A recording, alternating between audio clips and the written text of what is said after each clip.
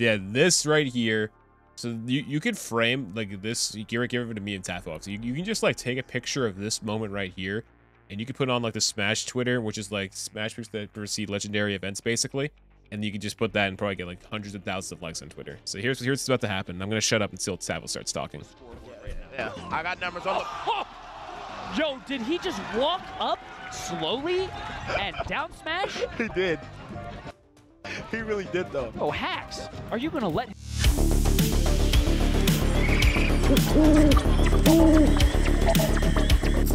Folks, recently, I know I've been kind of getting more into the commentary role of the Melee community. At the time of recording, I just did a tournament called Salt Mine with little notice the day before this is happening.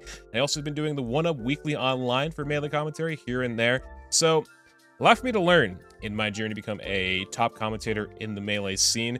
And recently, Melee Anami, a well-known media outlet / podcast in the Melee scene, released a video about Bobby Scar, one of the most charismatic and well-known Melee commentators in the entire scene.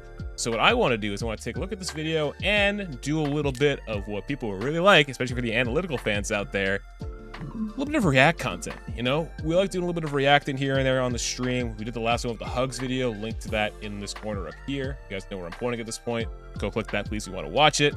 Appreciate it very much. But if you're still here, how about we head over and we check out the video. It's a bit of a longer watch too, and Tafokints is kind of the main guy behind this video. Definitely interested to see like what an established guy like Tafokints is. For those who know who Tafo is a long tenured coach with the scene, has done a lot of stats for the scene for a long time. Shout out to Tafo Stats back in the day, holding it down for CLG and C9 respectively in his times with them. Yeah, I want to check this out and see what this is all about. I think Scar at his peak and when he's really interested in a set and invested, why he's one of the best commentators. And I think this set really highlights some of Scar's strengths that even today I don't really see as that many commentators do. There's a few things and that I want you guys to look out for. Is that I think Scar plays the hype wrestling match announcer really well in that he hypes the match. He, as an audience member, you get really excited at how Scar sets the stage in the tone of the set, why it matters, what do the players have against each other. I think that's one of Scar's best strengths is that he truly gets you excited in a way that most other commentators really don't. He brings the energy. Before he goes on, I want to see immediately that whole like pro wrestling commentator / announcer thing is, I think, one of the best ways, if you play it right, to hook viewers into a set. Because you can have people who do like the standard, very esports kind of approach, you know, standard greeting, all that good stuff, very professional. But if you get that, like, go that extra mile and put like some real emphasis / character and personality behind what you're saying on the microphone, you can really hook people in. And Scar, as Tafo was just explaining, does a fantastic job of that. And it actually it's inspired me, like once I've like really like settled down and into like a block, to really take that approach too. If you've been listening to me at all, whether you're on 1UP or Salt Mine or future, like if I was on a nightclub by the time you're watching this, you probably heard me kind of make those expressions being like, more so during a set, like, oh, he's doing this part right now. I want to see how X player reacts to this, or what I want to see from this person is that they really need to do blah blah blah. Or what I like to do a lot at like our regionals here in New England is that we'll do like we'll set the stage, like, you know, it's grand finals. These two people have taken this path to get to this point. Now let's see who the better player is. And like you had those tense situations in a set too, where it's like this person's coming back from like a 2-0 deficit. It's now 2-2. It's game 5. We're like halfway through the game. The big question I always ask with like a little extra tone, and I'll try and impersonate it here right now, is will we see a reset? Will it happen? Will X player be able to fight back and all that good stuff? Is it given that passion and not being like too over the top, but having like good like sense of like, okay, yeah, I'm really excited for this. That's like what Scar is good at. I think he can influence a lot of different people to take a similar approach to that, or like kind of like do a yoink and twist, where like they'll yoink that kind of style from Scar, but they also give it their own personal flavor, you know? I want to go through the set and just really point it out and kind of give my kind of narrative to Scar's narrative and just show you how awesome it is. Mango playing Pink Falcon. To spite him. Hacks playing Blue Fox. Yeah, this is definitely the hate. I thought this was Hacks. So okay, what I'm seeing immediately from Scar here is just pay more attention to what the commentators are saying and not so much the play. Scar has an existing story that he's bringing up into the set, which kind of sets the stage of what the mood can be between A, the set going on, and B, the commentators' dynamic as they're going through the set. Because it's like, all right, Scar just mentioned there's this beef between Hax and Mango, and Mango is not playing Fox or Falco, he's playing Falcon, a character he does not main, for the record, too. And it's like, okay, and Hax used to play Falcon for a long time. Public has very much come out and said how much he doesn't like playing Falcon. Looking back on it, how the character isn't that good compared to the characters in the game. So it's like a big like, oh shit, like is Mango actually going to beat Hax with Falcon and all that jazz? In this set, I know what happens in this set, and I just want to pay attention to how Scar's delivering it all for everybody watching too. There's been a conversation between these two players for a long time, where Mango was even making fun of him on the mic yesterday, saying every conversation I ever have with Hax, he complains about Falcon. But right in then and there, Scar gives this piece of information, right? Mango despises the way that Hax thinks about Fox and Falcon, and Mango is playing Falcon to prove a point to Hax, right? Normally Mango plays Falco or Fox, you know, Spacey, and Hax was expecting like a Spacey battle, but instead sees this.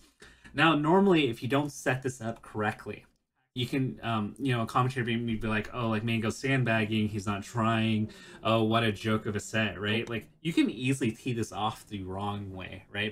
Right then and here, like, Scar is showing the personal level of beef and hyping this match up by saying, like, these people, they don't hate each other, but Mango hates the way that that Hax describes, you know, Falcon as a character. So really compelling right from the get-go in the first 3 seconds. Yeah, so he's already hooked you with a story, which I kind of mentioned like both on Tafo's end and my end. There's already a story being established here, and what Tafo said that was key there was that if this is anybody else, like this is like a round 2 like group of commentators, like some other group of commentators, they might just oh, he's not really trying that hard. They might like those commentators could have been out of the loop what the conversation between Mango and Hax has been behind the scenes and like off the screen on Twitter at an event like this or somewhere else. It's like, oh, we actually know the bit of the backstory here. Here's that backstory between these two and what it means to the little bit more of the wrinkles of details to this set. And you want to play on that throughout this whole set. I witnessed the money match at EVO 2014, and Mango bodied my dude Hax. Really? But we'll see if with Falcon versus Fox in the hotel room, no recording set up. Ooh, oh, it's Nobody pretty. to watch but me. Now you are in the energy of this question will form in your head naturally. Can Hax, you know, Hax wants revenge. Hax wants to prove that he can beat this, you know, in his mind, a trash secondary. Yeah, and it also means it just helps the viewer investment. Like at the end of the day, the commentators definitely want to like enhance the viewer experience and also entertain them as the tournament progresses, whether it's the start of the tournament, the middle of the tournament, or the end of the tournament. The casters that are assigned to do those parts of a big tournament like Big House, they're here to just add to the stakes that is the event. And Scar has done that in the first like 50 or 48 seconds of this set, setting more of the tone that Tafo's been talking about and keeping that storyline arc of their beef, the last time they played the set, what will change today, how will these two each other know their play styles and how different this is for Hax playing a different Falcon, playing Mango's Falcon, which isn't real again, and seeing if he can prove that point and like he doesn't want to lose to Mango's secondaries, or Mango wants to show like, yeah, you were wrong the entire time, I was right, you suck, LOL. Oh, the read. And yeah, the emphasis too, and like Scar can take like these like simple like bits, like oh he got a big read there, and just the emphasis that he gives on it too, where he goes ooh, like you saw as you heard him just there, the emphasis he had behind like such a simple thing like that roll read into a knee, like he just makes like he gives it impact, which makes it like yeah he's so passionate about what's happening on the screen right now too. Okay, it's kind of hype, man. I would never expect Mango to pick his own color against him. Picking the color is almost like you rock bottom the rock. You know what I mean? You use his... Ooh, speaking of pro wrestling, god damn. That's like that. So like Scar, as like Tafo kind of alluded to there, he has like this pro wrestling style commentator presence, and what he just said there only adds to it because that is a huge thing. As a fellow wrestling fan, like and you feel that reference too. So like you'll see different commentators of different kinds like sprinkle in these pop culture references, whether it's like music, a movie, a different video game, sports, something of that matter that'll have a connection with some kind of viewer out there. And that just happened for me there. Like I felt that impact and I'm like, damn, it could actually be like that, which only helps the viewer though. So I'll elaborate on what Tafo was saying. So not every set in commentary can be like this fabricated, produced. Sorry, I hit the mic. I'm so sorry, Fame and editing. I'm so sorry. Don't quit, please. I didn't mean to do that. I promise. So again, yeah, not every set is going to be of like this pro wrestling-esque nature. And like every set's going to be different. Like some of them could be a little bit more low key, especially at a local, or it could be like a little bit more, all right, it could be more high level. You want to be more esports approach. But a set that has so much history like this, another good example what could fit like this pro wrestling-esque kind of presentation is something like Leffen versus Mango, Armada Mewtwo King, H-Box versus most top players like Leffen, Plup, sets like that, or even like some good mid-level sets like Zane versus Wizzy. Like those can kind of fit that kind of mold. But it really depends. So Scar is reading the room and picking the right set to kind of bring that presentation to. Like that kind of presentation could also be good in a salty suite at a major. Apex 2015, for example, was a great example of that. And like anything that happens in the future at the time of stream. Yeah, and that's it, dude. Hax takes that game clean. Yeah. Will he get Mango to switch? Or will this be a prideful set to the bloody finish? And then these little tidbits are just so nice, right? Like it brings up the energy, right? It's posing this like question with this tone of, is he going to do it, right? Oh, like there's a way of doing that and being or being boring about it and being like, oh, Mango lost game 1, maybe he should switch, right? There are so many little things that you can just like, the idea is the same, but the phrasing and the tone and the energy that you put into it and the volume you put into it make a world of difference. Absolutely agree. Like absolutely agree. It also happens just like with streamers too. I feel like there are streamers out there who like, may not be like as articulate or as like committed to what they do as opposed to other ones. And it pretty much kind of falls through over into the commentary aspect in esports, more specifically Bailey in this case. Like there might be like a very basic answer, like maybe like they'll kind of read the room based on how like the set is going, like, oh, like this happened. Are they going to switch to X character? But yeah, like what Scar is doing, like Scar is like he's staying invested in like the overarching story that is like the story that's already been established with Mango and Hax at this point. So it's like, okay, Hax won game 1. Mango, probably thinking about it a little bit more, but he's still confident that he still wants to prove a point to Hax and saying, yeah, I can beat you with my Falcon in tournament at this big event in a best of 5. I'm still going to stick to it, and he'll still stick at it and go from there. So let's go back into the set and see what happens in the next game. And I think this is the game where there's a very famous line from commentary that has pretty much been carried on throughout this. So I think let's see what happens. Ross's recovery is a little bit worse. Oh, yeah. Good back air. Gonna go for the stomp. Great tech. Went for that so big. My son went for gold. I really love this, right? Like he went for the knee, right? Scar being also a Falcon main and still being relatively good, right? He's seeing that Mango is going for something unnecessary, right? Like, and again, phrasing is so on point here, where he's going, he went for the knee, like, and then he elaborates on it. And it's like, the way that you can make this boring is being like, oh, like back air would have been a hitbox here, like that would have gone the edge guard, and then he could just like, there, just the inflection of he went for that knee is just so awesome. And then he explains and says he could have gone for back air, and then he goes into this part. Yeah, that was a little bit of disrespect. Let's listen to it. A little bit of him saying I'm that much better, and I don't need this stock. And then he turns it into a little bit of a joke too. So he goes from like, oh, he went for that.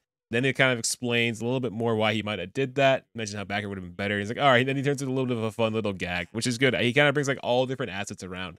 He gets the hype part, the more technical / analytical side, and you get a nice little joke at the end too. So you get a pretty good exchange there. I'm gonna beat you with your own character. But you know what? Hax is saying, no, I think you do need that. Yeah, I think you do need that edge guard, and I think you should take me seriously. Because look. And then he goes to the Hax POV too. So he's not just so much focusing on Mango, which is like the worry of like biased commentary potentially, but no, he's also thinking about the other player as well. So putting that unbiased picture, as he should as like a professional caster at this point, being like, all right, so what's Hax thinking right now too though? What's like the other player thinking as they're going along with the set? And like, okay, he went for that. Interesting. He's gonna go for it again later. Blah blah blah. He's putting this banter, right, where he's presenting to the audience this question, right? Like he's saying, yo, like he's presenting to you this idea that Mango is disrespecting him, that like he's doing all this unnecessary stuff. He could have gone for a complete thing, and he's doing the way he's projecting. And sometimes you don't always get this right. There's a risk to making these kind of call outs, but Mango going, he's playing disrespectfully, like, and then he poses the questions like, Hacks, are you gonna let him do that to you? Yeah. Right. And then I think as an audience member, as you're watching that, you're kind of going like, yeah, like Hacks, like, are you gonna let him do that to you? All right, so this right here. So you could frame like this. You give it to me and Tafo. So you can just like take a picture of this moment right here, and you can put on like the Smash Twitter, which is like Smash pictures that receive legendary events basically. And you can just put that and probably get like hundreds of thousands of likes on Twitter. So here's what's about to happen. I'm gonna shut up until Tavo starts talking. Yeah. I got numbers on Yo, did he just walk up slowly and down smash? He did. He really did though. Oh, Hacks, are you gonna let him? So there's the question. Play-by-play commentary. This was play-by-play commentary. Whether it's a pretty non-traditional way of looking at it, right? Where it's like, did he just walk up slowly and down smash? Even though it's phrased as a question, it is literally, you know, commenting what has happened on the screen. That Mango just, as Falcon, literally just walked up, read a spot dodge, and just down smash, right? And there are really creative ways, rather than just kind of reading on the screen, where it brings out and fleshes out this thing. We talk about disrespect. Scar is writing this theme of disrespect, right? Right from the get-go. He's saying, Mango is disrespecting Hacks by playing Falcon.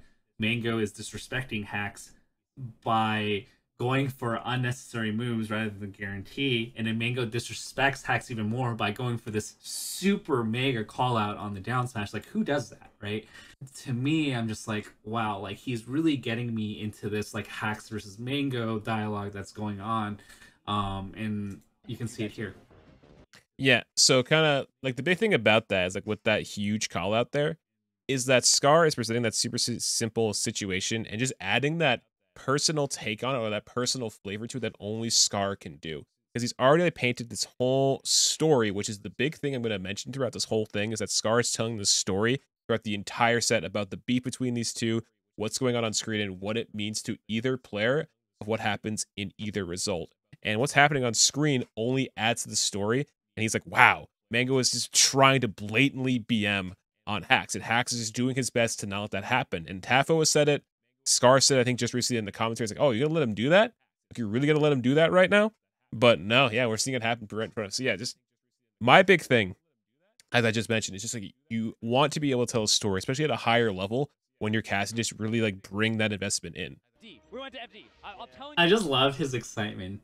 To me, it seems like Scar is just an exciting kid, right? Like, who is hyping up and going like, I play Falcon. I love Falcon. I love seeing Falcon succeed. I like these two people that are playing. I love Hacks. I love Mango. I love the rivalry that's there, right? Like, when you have that conversation with people, right? Like, when you have, and sometimes the energy level gets a little bit much, but right, like, I draw energy from people who are passionate about what they do, right? Like, when I am going out with somebody, I'm like, hey, like, what do you do? Like, and like, there's a real difference between like, oh, like, I just like work, and that's fine. I'm not judging a person, but like, there's something to be said of like, yeah, I'm like doing this thing, like, I love it, right? And it goes like, oh, like, really, like, tell me more about it. And granted, that conversation doesn't happen every time, but like with Scar, there's just such a contagious energy that I'm just like, yeah, like, let me be a part of this.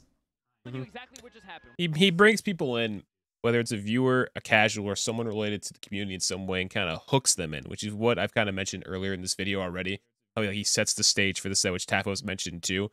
And like that's like the kind of energy that I want to see from more personalities. And they can be in differing ways. So they can have that energy and talk about like something else about Melee, do a different role of the scene entirely. Like have that aura that makes people just want to keep coming back. Whether you run like a local tournament, a regional tournament, you commentate at your local or regional every time it happens. You bring people in and you want them to stay. And that's like what Scar's aura has done for this set, and probably why that has aged so well. Because in the iconic moments that happen in this set, there is his narrative that only adds to the moment even more. If like you see like these insane moments happen, you have the right people on the mic, it will only make it more memorable for people who go back and watch it all these years later. Because this is from 2014. And it is currently 2022 when I'm watching this back with Tafo in this video. And yeah, I can still remember the set very well as opposed to some of the sets that happened like a couple days ago. You know, some of the friends are still in my mind. I always remember what happens in this. It's that crazy kind of thing. You get the right personality, people will remember it so well.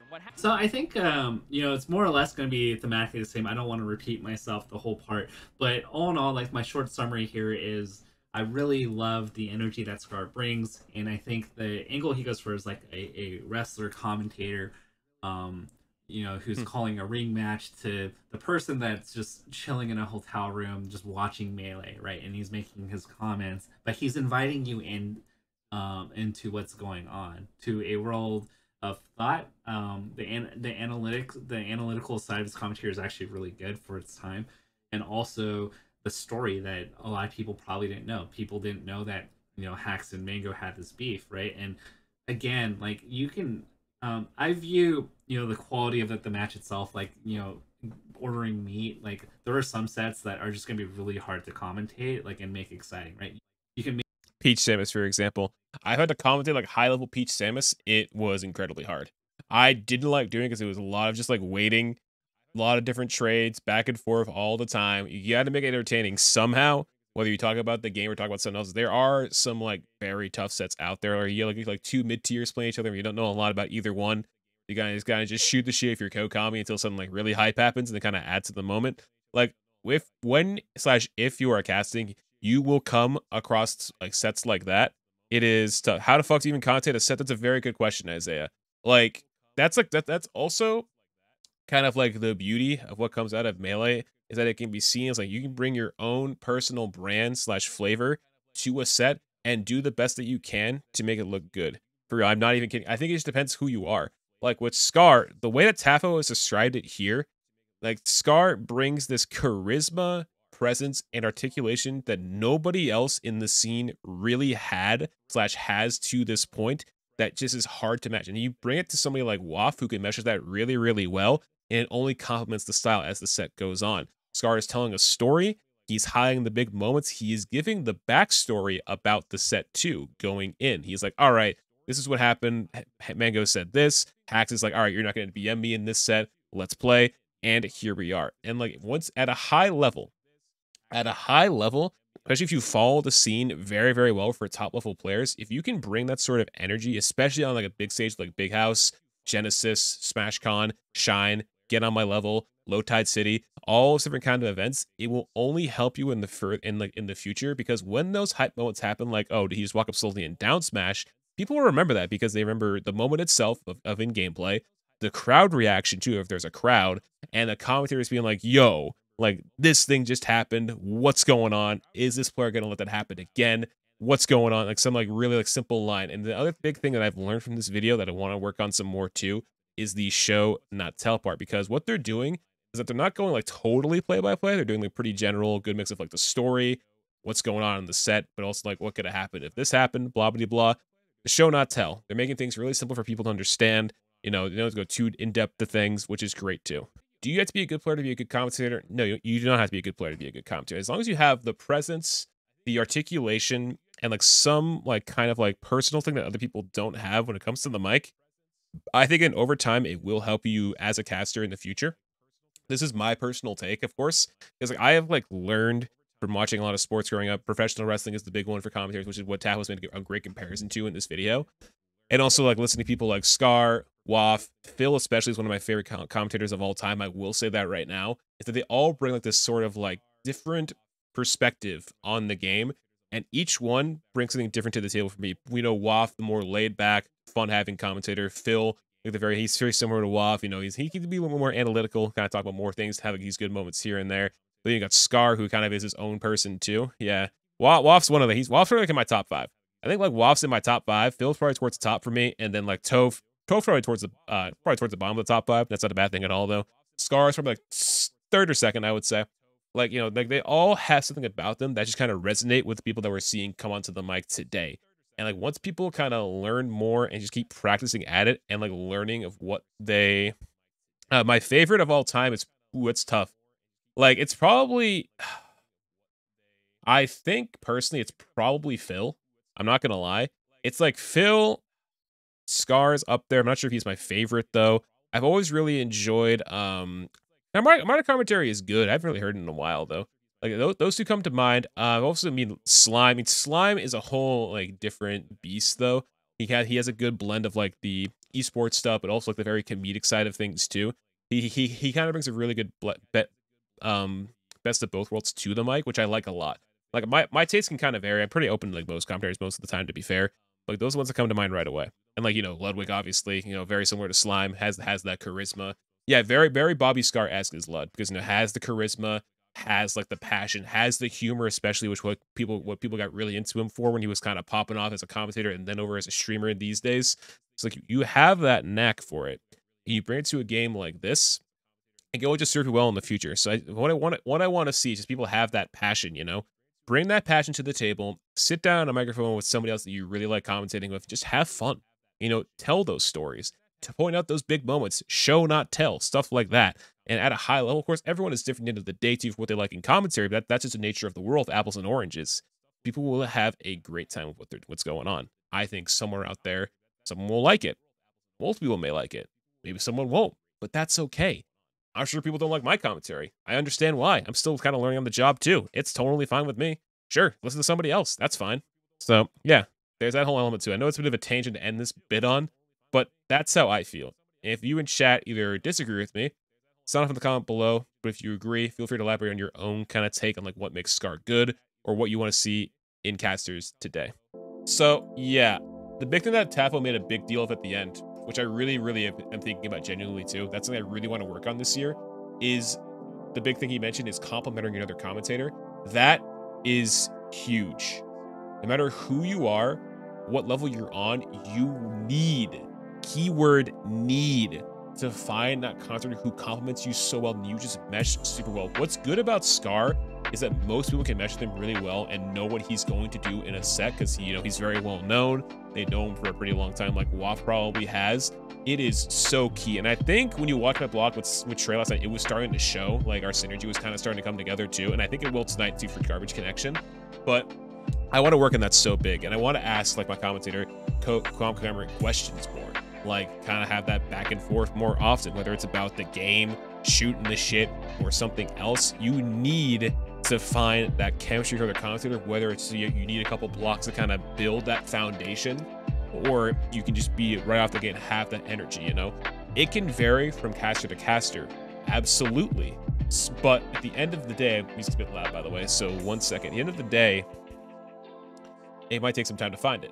But I think with the right practice and just being aware of what you want / need to work on as a caster, I think like once you get there and build it, you can kind of synergize with most people you commentate with, whether you're kind of going like you pass the mic off to them, they pass it back to you, you have those exchanges that kind of chain into a really good conversation about the game in general or the set at hand. It only makes it a better watch, not just for the viewers, but when you also watch it back to put it in a highlight reel too. Like I watch some of my sets back, like sure they come out good, but I always think, okay, what can I do better? Or like even when a block has like, okay, what am I gonna do better for this next block with this person potentially? And I always want to think about, okay, I want to ask them more questions, or I want to like let them talk a little bit more, and I'll take a little bit more of a back seat so they can have those hype moments as well. Like there's gonna be a lot of things that I think about, not just tonight, but for the rest of the year too. And if I watch this back like 10 months from now, seeing what I've learned since this, we'll see what the difference is. So Future Stel, if you watch this right now, what did you work on? If you're a commentator that decided to watch this video, what have you worked on either right now when you watched it or what you worked on earlier this year, depending on when you watched it? So sound off in the comments below. But all right, I think I'll cap off this video here. A really good and insightful video from Tafo. I mean, fittingly enough, Tafo is the stats guy of Melee. He's been it for a long time. He's a great coach. So thank you again. If you liked the video, like, comment, subscribe, all of that good jazz. I'll see you guys in the next Melee React. Who knows what it will be? All right. Catch you next time.